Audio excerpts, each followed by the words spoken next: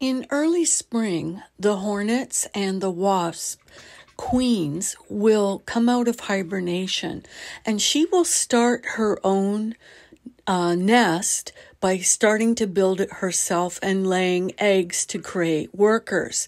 So initially, these hornet and wasp nests will be very small until the number of workers increase.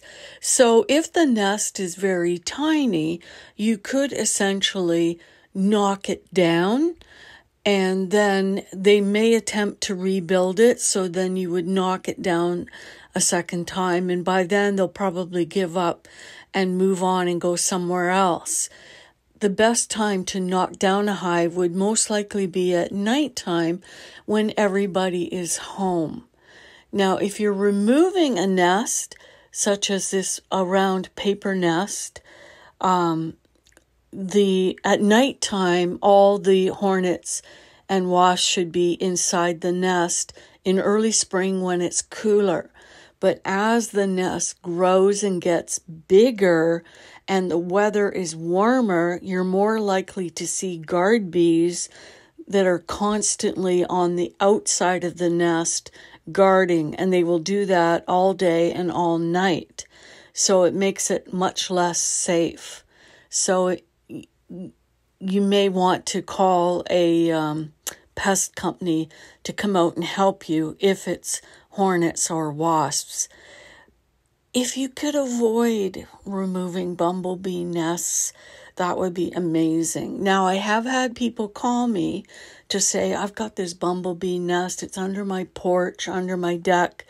And when we're sitting there, they fly up through the slats in the deck. So what I suggest that they do is put down a mat or a little carpet so that they redirect how these bumblebees will exit from the deck, so that the two of you can get along, that they will now start flying out from maybe a corner of the deck where you're not sitting, and you're not, and bumblebees are very gentle. They're not interested in hurting people. So you can get along. You can find a way to make it work. Now, honeybees is the easy one. If you have honeybees, you go to Google and you can Google that you have honeybees in a wall or in a shed or wherever they are. And there are beekeepers that will come and they will open up the wall and they will remove those bees, and they won't kill them. They'll put them in a hive and take them away, which is the best solution. If it's a swarm, the same thing. There's a photo of a swarm there. You can call a beekeeper, and they basically would hold a box up underneath that swarm and shake the bees into it, and then basically take them away in a box. Very easy. And beekeepers are always happy to get free bees. Now, if a beekeeper has to open up a wall or something like that with some deconstruction involved, they're going to charge you for that. But you talk about that before the work begins so that you've come to an agreed upon price. Increasingly, there are beekeepers that will also remove other bees or wasps or hornets that you might have on your property. So when you use Google, you can find out. Here in Ontario, we have lists.